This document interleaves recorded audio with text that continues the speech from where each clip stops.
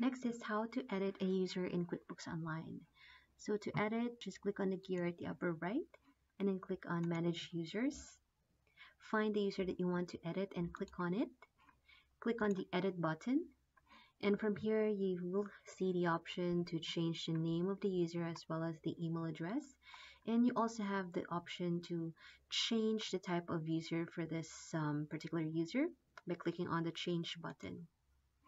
And this one will take you to a list of user types. So you can choose to change this user as a regular or custom user or a reports only user. So for this example, I'm just going to change this user as a regular or custom user. Click on Next. Click on the options that suits your needs. Click on Next. And select the option as well that suits your needs. And then click on Next. And after that, click on Finish.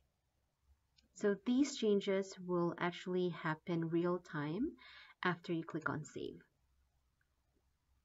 All right, and that's it.